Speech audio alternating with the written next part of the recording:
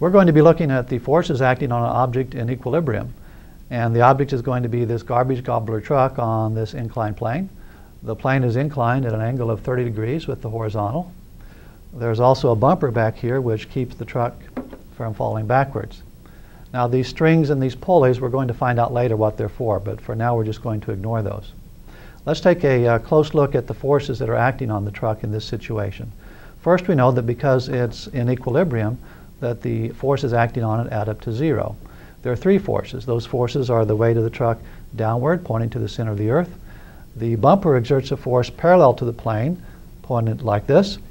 And the plane exerts a force perpendicular to the plane, like this. That's a normal force. Those 3 forces add up to 0. Now, let's take a closer look at those forces and how they depend upon the angle of the plane. And for that, I'm going to use this setup because it's a little bit smaller and I can move it around. So here's the bumper, and here's the plane, and here's the car instead of the truck. In this situation, where the plane is horizontal, we don't need the bumper force to keep the car there. I can put the car anywhere that I want to, and it will stay. So we just have 2 forces. The normal force of the plane up, the weight force down. Those 2 forces are equal and opposite. Now I'm going to tilt the plane up more and more and more to get us up to a vertical angle for the plane, or a 90-degree angle. And you can see when I approach 90 that that plane is not exerting any force on the car anymore. All the force is being exerted by the bumper. There's a bumper force up and then the weight force down. And so now those 2 forces are equal and opposite to each other. Well, for any angle in between, there will be both a bumper force and a plane force, a normal force from the plane. But those 2 forces will depend upon the angle. So we're going to see in the segment that follows exactly how those forces depend upon the angle of the plane.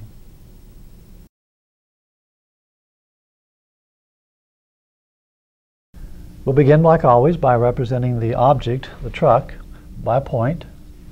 There are 3 forces acting on the truck. The weight of the truck, which acts vertically downward, that's mg. The normal force, which acts perpendicular to the plane and away from it, that's n. And the force of the bumper, which acts parallel to the plane and upward along the plane, we'll call that F. We need to set up x and y axes. It's convenient for that purpose to set up an x-axis parallel to the plane. We'll have plus x pointed upward along the plane, and a y-axis perpendicular to the plane. We'll have the plus y-axis pointed upward away from the plane. Now we need to look at the components of the weight force along the x and y axes. Those will be along the y-axis, this component, along the x-axis, this component. To determine what those components are, we need to know this angle.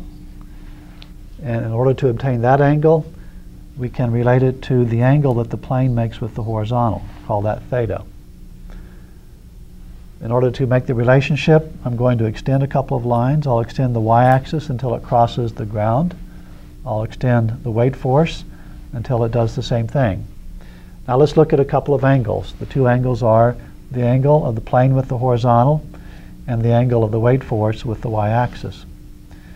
Notice that both sides of those 2 angles are perpendicular to each other. The weight force is perpendicular to the ground, and the y-axis is perpendicular to the plane. There's a theorem from geometry that states if 2 angles have their corresponding sides perpendicular, those angles are either equal or supplementary. In this case, we can see that they are equal.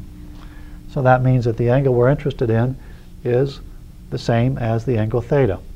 Knowing that, we can then write that the component of the weight force along the y-axis is the side adjacent to our angle theta, and therefore it is mg cosine theta.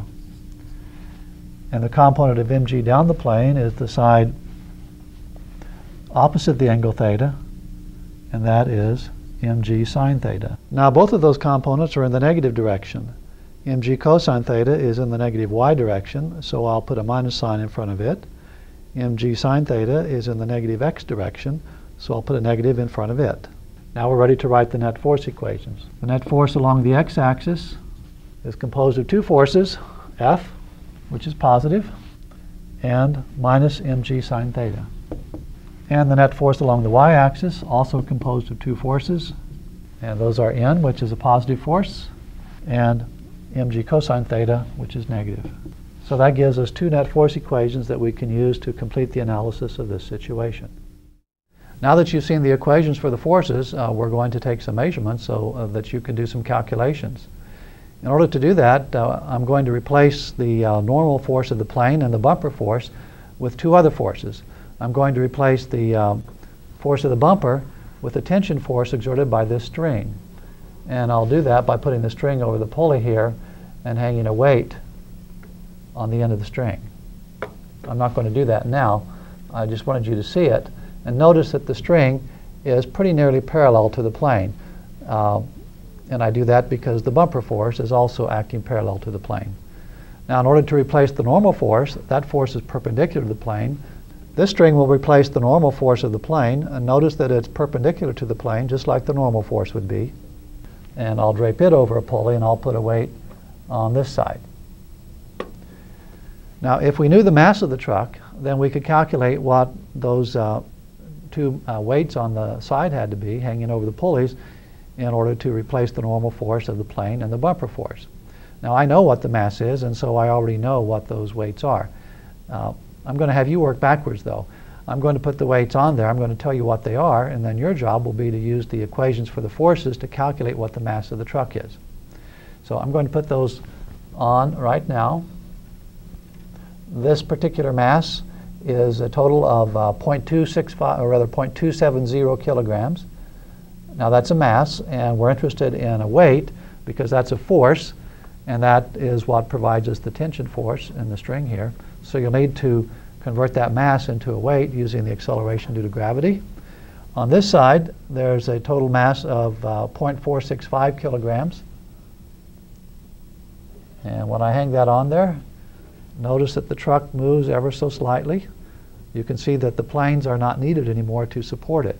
I'm going to pull them away.